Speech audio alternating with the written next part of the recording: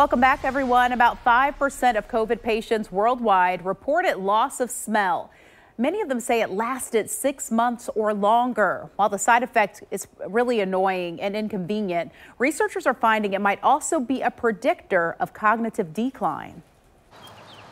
If COVID-19 took away your sense of smell, you are not alone. Research shows more than 27 million people have experienced COVID-related smell or taste loss.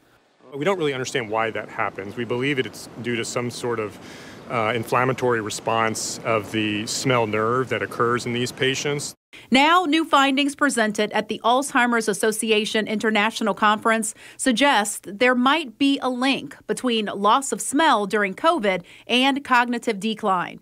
Researchers followed 766 adults ages 55 to 95 after their COVID infection. They found 2/3 of those infected had some type of cognitive impairment at the end of that year. In half of the participants, the impairment was severe. In another study unrelated to COVID, researchers found that a decline in sense of smell can predict loss of cognitive function and can be a warning sign of structural changes in areas of the brain important in Alzheimer's and dementia.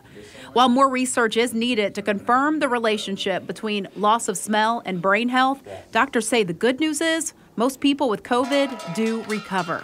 It appears that the majority of patients get their smell function back within a couple of weeks. And just to be clear, they're not really saying that the COVID smell loss and Alzheimer's is that it causes Alzheimer's, but they are just looking at this connection between the two. Now, Dr. Turner says while there are no sure ways to bring smell back, systemic corticosteroids given early on might help. And doctors are also using methods called olfactory retraining, where patients smell different scents to retrain their nerves as a possible solution for the smell recovery.